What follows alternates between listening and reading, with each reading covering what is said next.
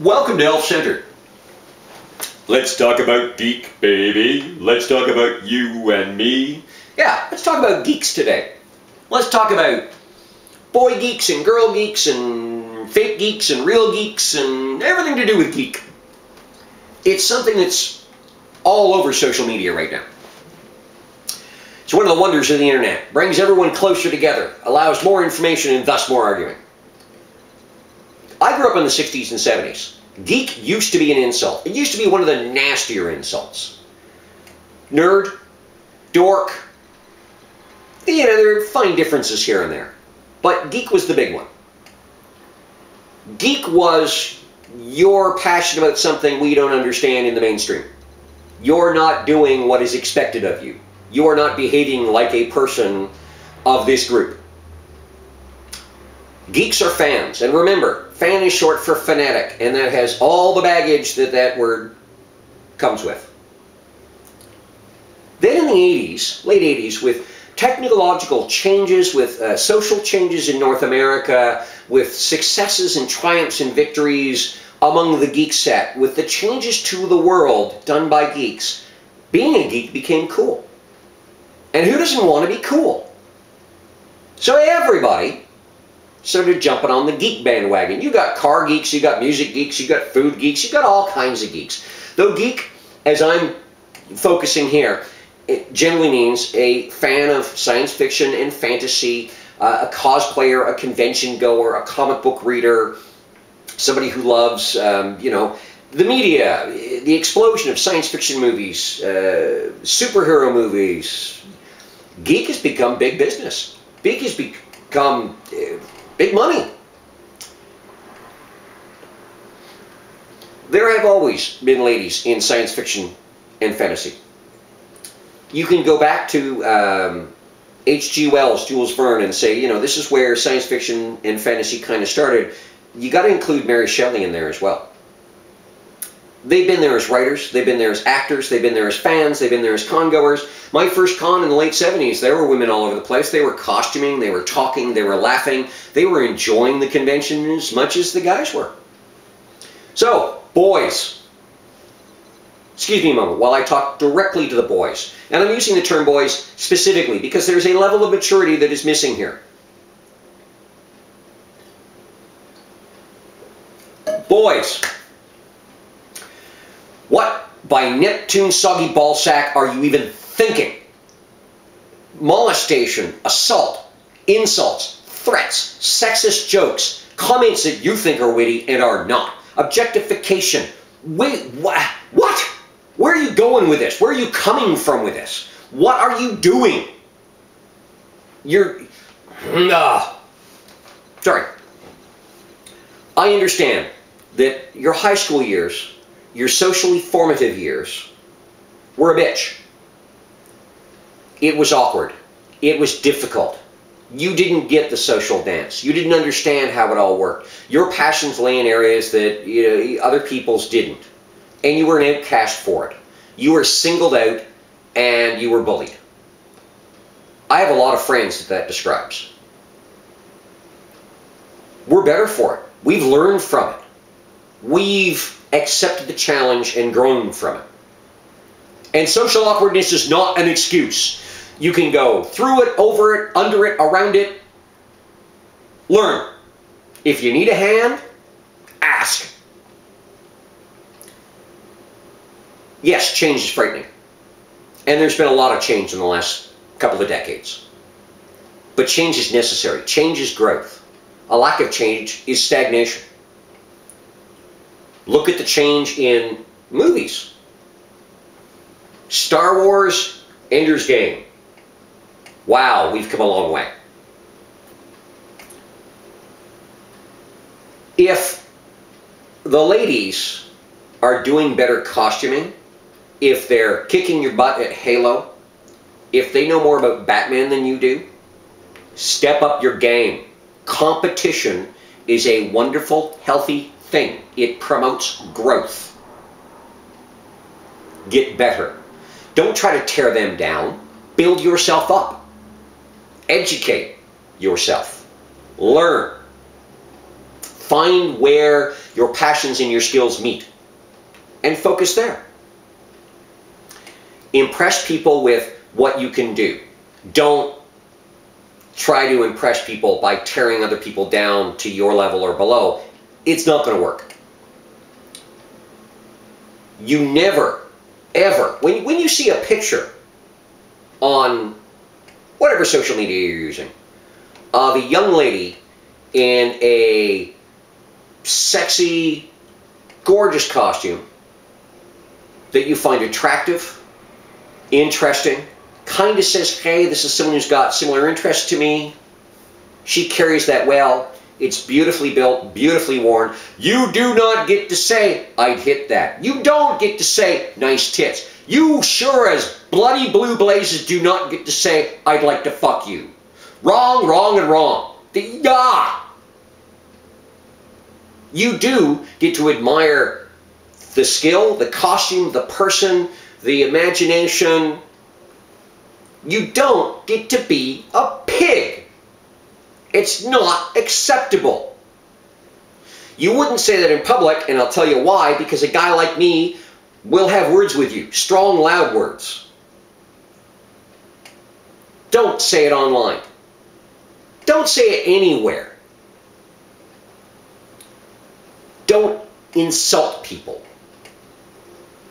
Somebody, wears a slave Leia costume, a fantasy costume that is so cliched it's not funny.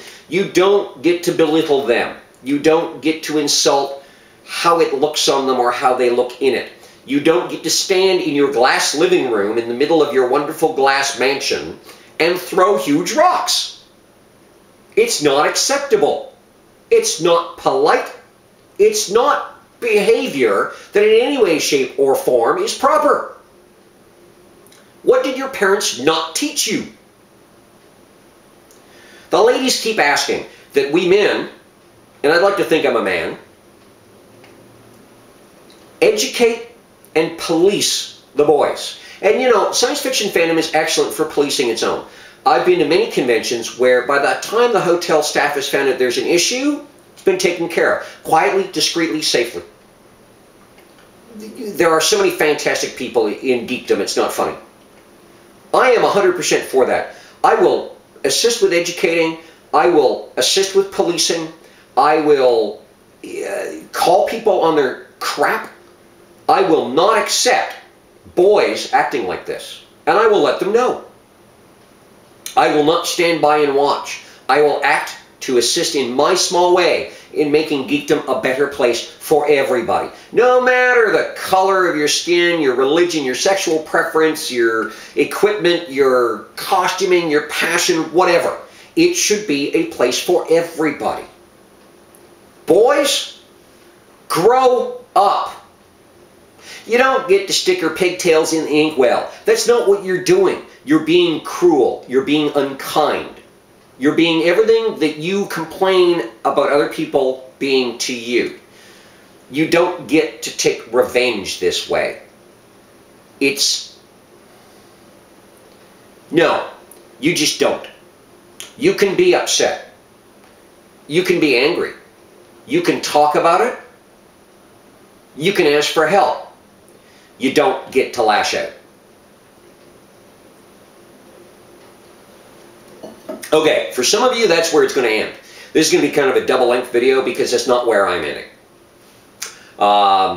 It's what I see on the internet a lot. Boys grow up, learn to behave, learn to be socially, etc., etc. Yeah, men help us with the boys. Ladies, it is a two-way street. Many of us men, actually all of us men, are willing to do our part with the boys. You ladies need to do your part with the girls as well. I'm not trying to make an excuse here. There is no excusing that behavior. I want to offer some explanation that might allow for some patience while we go through the changing process, because change does not occur overnight. We are attempting to change, and we have changed a lot in the last couple of decades, but we're attempting to change centuries of social programming. It's Not the easiest in the world. We're doing the best we can. We're moving as fast as we can. In the last couple of decades, there has been a lot of change. So fast that there is a backlash, that there is anger, that there is upset. I'm all for continuing at speed. But a little patience. Can't change it all tonight, because then what will we work on tomorrow? High school, the formative years for a lot of people socially. It's where friendships and it's where everything really starts to develop who and what you are for later in life. It's where the groundwork is laid and the foundation is built. A lot of these geeks, particularly if they grew up in the 60s, 70s, and 80s, were ridiculed, rejected, insulted, bullied.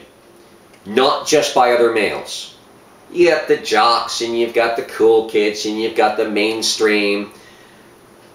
It was done primarily by the girls. Boys can be kind of aggressive. They're physical. You know, after school, I am going to kick you up and down the playground. Girls are more psychological, emotional, mental. And those scars stick. Where, you know, you can beat on somebody and there's a beating back, you know, there's a hope for defense, maybe one day I'll learn, oh, I'll take martial arts, etc., etc., etc. Those scars heal faster. When you're messing with the brain, you're messing with the foundation.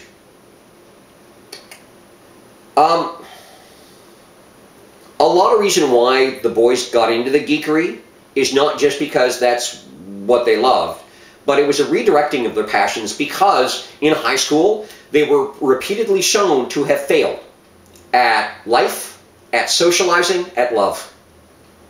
And so they find a place where they can be successful, where they can be proud of their achievements. And now doors are being kicked open and it's kind of like, you know what, you've been a failure here as well.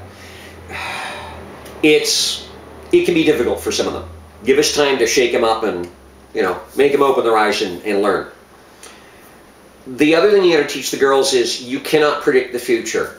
The geeky boy in high school who no one wants to spend time with or be near may end up being your boss, a fellow employee, someone you have to deal with in the future. They may mature in a way that makes them attractive. They may have the looks and the social skills, and this stuff doesn't just develop in high school. The basis is laid in high school. It continues from there. In high school, I was a geek. I did things to make people laugh at me rather than with me. It was a defense mechanism. A lot of the boys never really learn those defense mechanisms. I was the class clown. I was a reader. I was bullied. I was rejected. I was made fun of. People were cruel to me. Not always intentionally. Often because that's, you know, how you reacted to a person like me in high school. I went back to my to a 20-year reunion. I had not seen the majority of these people in that 20 years. I had a person who bullied me on the school bus come up and apologize for what they had done because some of the ladies told him he should. And he recognized that, yeah, it was a proper thing. I thanked him for the apology and forgave him because it was part of what made me me. It was part of what developed into the person I really like being. Again, I learned from it. I grew out of it. Quite a number of the ladies told me that I have grown up real well. I went from the geeky, awkward, spindly, pale, you know, antisocial, socially awkward, dying for attention sort into what I am now. And apparently, I done good. One of the things I hear from a lot of the ladies is complaints about the cred check. Okay, if you want to play in our sandbox, you can ask for some rules to be changed, and they will over time. Some rules will change right away, and some of them are difficult. We boys cred check each other all the time. That's one of the rules that part of the entry fee, part of the requirements for membership is to show your cred. Because there are people who want to belong because it's cool. And again, when you've got the, you know, short, dumpy, hairy, little, pale, socially awkward geek, and they're not all like this among the real geeks, who suddenly sees the tall, muscular, strutting, wind-blown hair sort walking and going, "I'm a geek, ladies." There is a feeling of being threatened there. That the people who would get the attention just from their appearance and from their presentation, the confident sorts, are now stepping into the place where you used to be successful, and now your success is going to not matter, or it's going to disappear. So there's the cred check to the other boys. There's the cred check to the girls as well. I went to an anime convention a number of years ago, and I was in full chameleonic get-up. I was cosplayed out, the whole bit. I was cred checked quite a number of times by both boys and girls, because it's something we boys do, and I've seen the girls do it too. Deal with the cred check. Know your shit. You know, don't just go, "How dare you ask if I've read all of the Batman series." If you have, smile and say yes. Answer the questions. Pose questions of your own. As a goth DJ, I cannot tell you how often in the gothic community I have been cred checked. So, who were the first 3 real goth bands? Define goth music. Cred checking is something that is done in a lot of the non-mainstream subcultures. It's done among the car geeks. It's done among the food geeks. It's done everywhere. You don't get to complain in this one small instance. Play the game or get out. Sorry, that's how it is. Comic book characters. Yes, female heroes are unrealistically portrayed. So are male heroes. And you seem to just blow that one off. Spandex is not a forgiving material. Cosplaying goes both ways. A lot of anime, a lot of comics, yes, they sexualize the females because it is a fantasy world that was originally kind of made by men for men. They sexualize the males as well. Superman, come on, really? And that's going way back. Batman, same thing. They are fantasy characters. They are something to strive to be that you will never achieve. A number of years ago, same anime con, different year, I went with 4 friends and we dressed as the Mighty Morphin Power Rangers. I did the blue. Refer back to my previous statement about spandex. It was well received. A lot of pictures were taken. Pictures hit social media. The number of times I was called fat, pudgy, out of shape, astounded me by boys and girls. And because I'm male, no one came to my defense. The 5 of us defended each the other because no one else would say anything.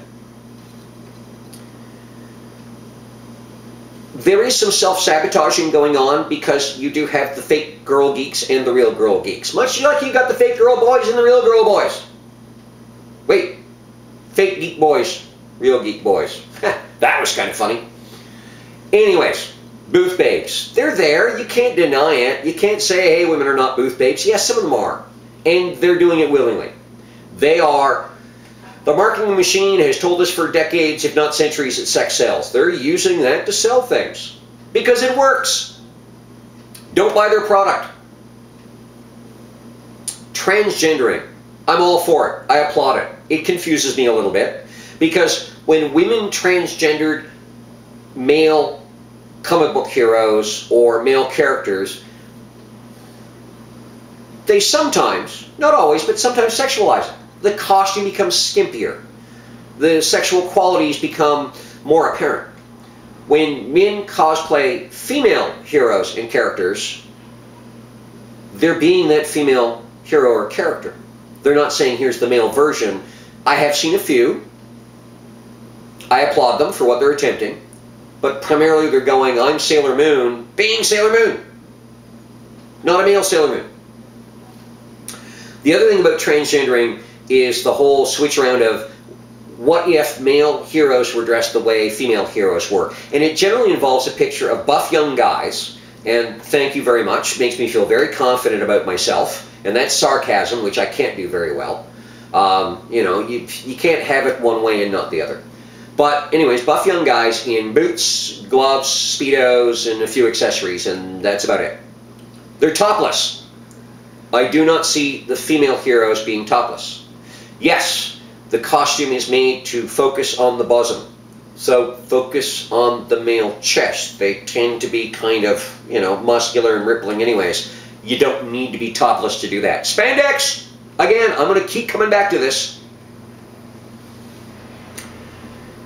The other place, and I've seen a lot of the argument lately, fanfic and slash in particular, tends to be a very female-focused area. There's a lot of claiming that the boys don't like it because they're homophobic. There is some of that. There is a lot of, you're messing with canon.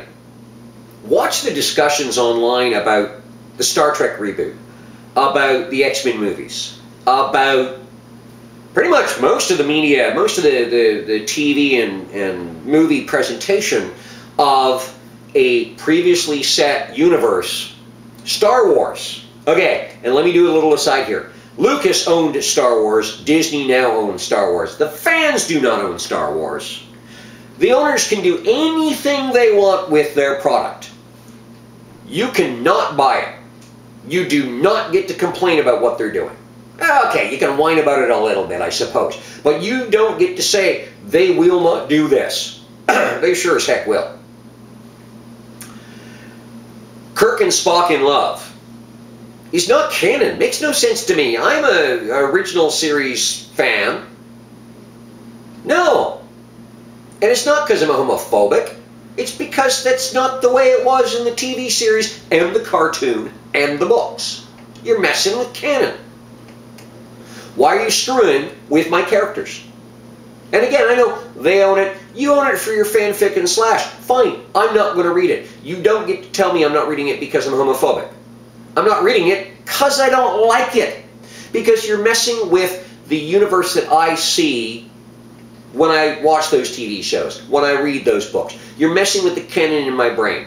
Am I going to go see the Star Trek reboot, or did I? Yeah, sure, why not? I want to see what they did with it. I kind of liked it. It was well thought out, well presented, a lot of lens flare, but you know. The second one, I had some issues with it, but it had some good points to it. I kind of like where they're going with it, but they're resetting a new canon. I can have them both.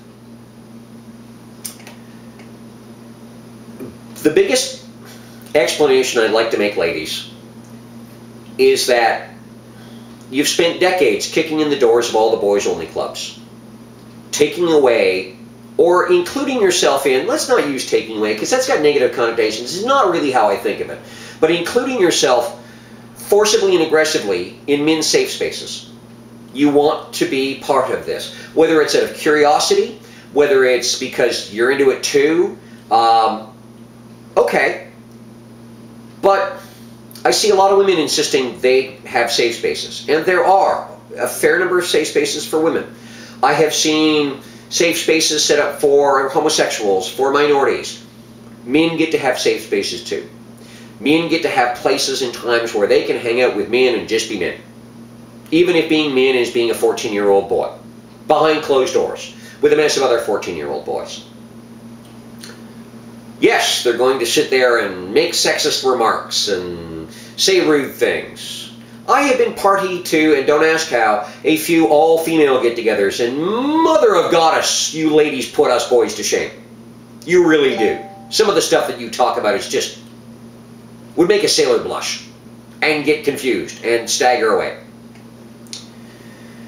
So there is a lot of backlash and anger, because, you know, it used to be we could get together the boys once every couple of weeks and sit downstairs in my parents' basement and play D&D, but now the girls want to join. And the style is different. You're bringing things to the games and the geekery that the boys hadn't thought important, and you're insisting on their importance. So there's a lot of confusion, and there's a lot of upset, and there's a lot of, wait, what? I have to what now? You're insisting on inclusion. You can insist. Don't always expect to be included. We boys need our boy time. You get your girl time. Fair's fair. So in the end, what I really hope you take away from this, and I'm not going to say I'm right 100% of the time.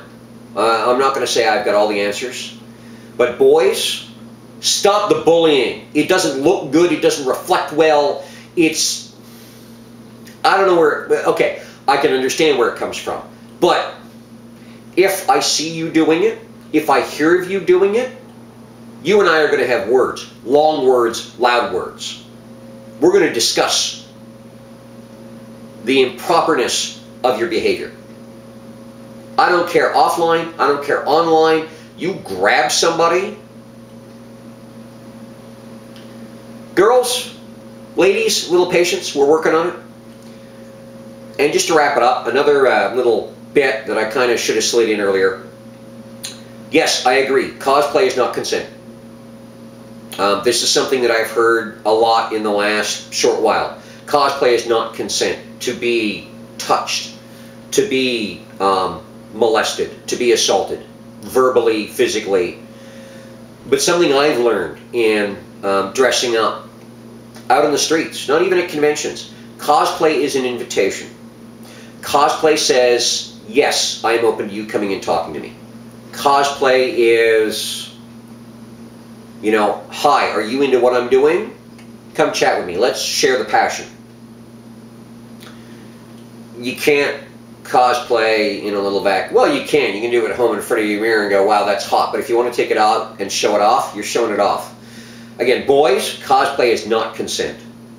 Because she's dressing up as your favorite character, a character you may have had fantasies about, ooh, wow, wonderful, it would be great to be in love with this character, they adore you. That does not give you the right to grab, to insult, to say cruel things. Boys, stop it. And I'm not the only man out there who's going to help you stop it. Educate and police. I'm there. Ladies, we're working on it. Go out and have fun. Because that's what it's all about. Life's too short not to. Thanks for watching Elf Centered.